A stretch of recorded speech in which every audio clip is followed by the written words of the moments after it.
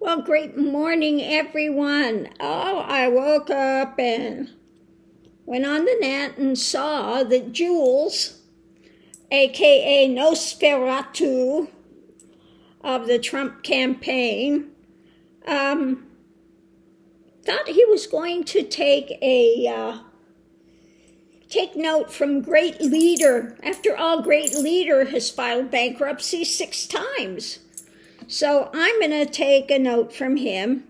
I'm going to file bankruptcy, hide all my assets, and these women that I owe a lot of money to think they're going to get something. They're going to get bupkis, okay?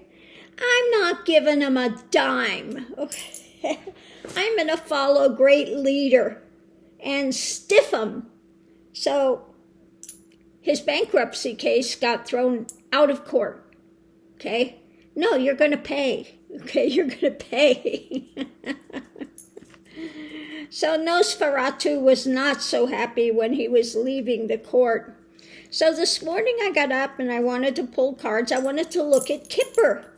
We're going to start out with Kipper. I already pulled the cards and kind of tells the tale. And then we'll go ahead and do the tarot. But in the center of it, of course, first card out is the false person. What? False person? Nosferatu? A false person? Giuliani? Okay, Jules Giuliani? Yeah. I mean, he has been drinking so much that he's pickled his brain. So, first card out, we have the false person. Then what we have, the energy going in, bad health.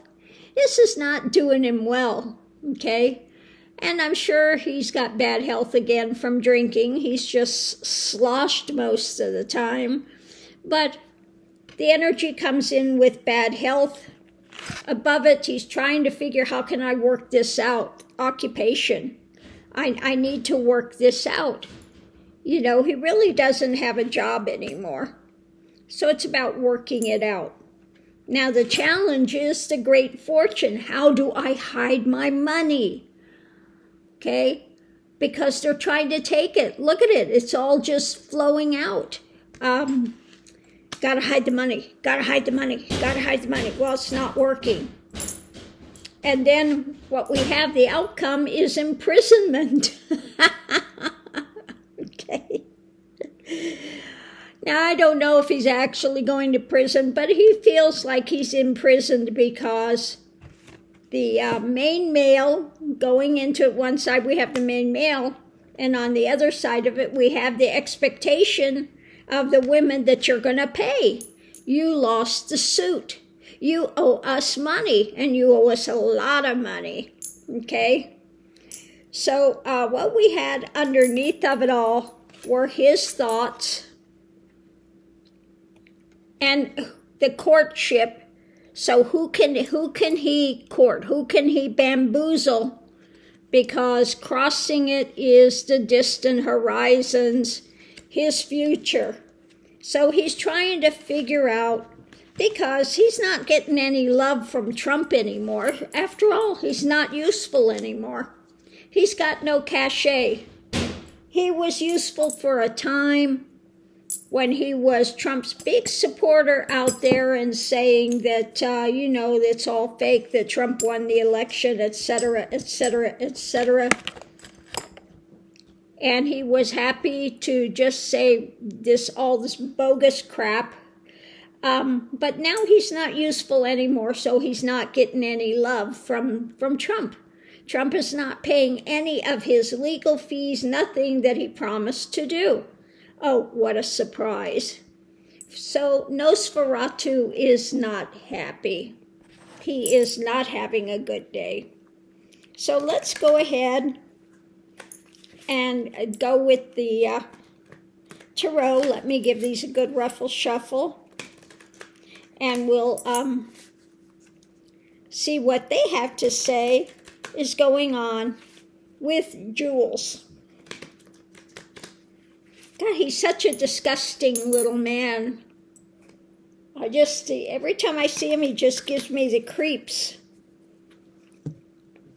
Okay, so our first thing out in the center of it, it's about his loss. Okay, loser boy. So he's not so happy. Underneath of it, we have, first thing is about the message. The message is about his loss. So the energy coming into it is he's going to be out there witnessing, talking about it, the woe is me saga, about how unfair they are above it. But this is coming out of what's going on now. These are the choices he made in life. This is the path he's walked, okay? So he's got nobody to blame but himself for his loss that's coming up now. The challenge is how he's going to share what he's sharing. He's got to pay, okay? And he's feeling this emotional loss now because, again, he lost. He lost. The outcome is a victory. Now, I would say this is not a victory for him, but a victory for the women. But we'll go ahead and look at that. We'll use that as a starting point and check out what that victory is. So on one side of it, we have charging forward, club in hand. And on the other side of it, trying to manipulate the situation. We have the women have won that round. They're holding on to the power and crossing it. We're looking at his long-term thing, trying to figure a way to manipulate this so that he could get a victory. It's not happening. He's in the center of it. He's got the loss. So he can get out there and whine all he wants to and still charge forward, trying to find a way to manipulate the situation. And he may say that he's going to wind up winning, but yeah, no. So we're going to start with this, going into it, and we're going to look and see what it says about that. I think we'll just do the short one on this.